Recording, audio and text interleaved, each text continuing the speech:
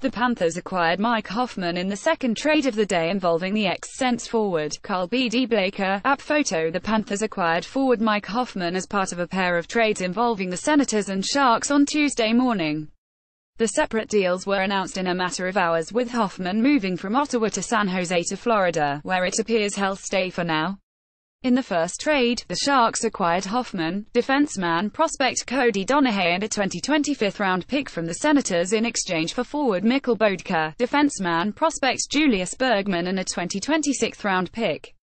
In the second trade, the Sharks sent Hoffman and a 2018 seventh-round pick to the Panthers for a 2019 second-round pick, a 2018 fourth-round pick and a 2018 fifth-round pick. Let's pass all that out. Senators receive Mikkel Bodka, Julius Bergman, 2020 sixth-round pick. Panthers receive Mike Hoffman, 2018 seventh-round pick number 207. Sharks receive Cody Donahue, 2019 second-round pick, 2018 fourth and fifth-round picks number 123,139, 2020 fifth-round pick. Hoffman became the source of controversy in recent weeks after the wife of teammate Erik Karlsson filed an order of protection against Hoffman's fiancée, Monica Carrick. The court filing alleged that Carrick harassed the Karlssons for months earlier this year. The news coming out in the media appeared to ensure a split between the Senators and Hoffman despite his productivity.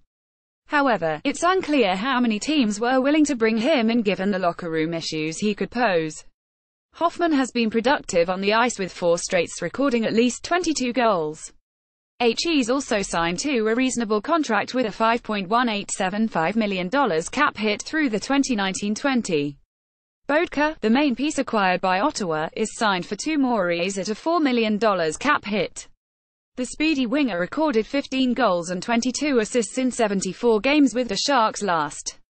The Senators only shed a bit over $1 million in cap space over the next 2s, but Hoffman is owed $11.3 million in real money while Bodka is owed just $6 million on a front-loaded deal, according to Cap Friendly, so there are significant financial savings for ownership.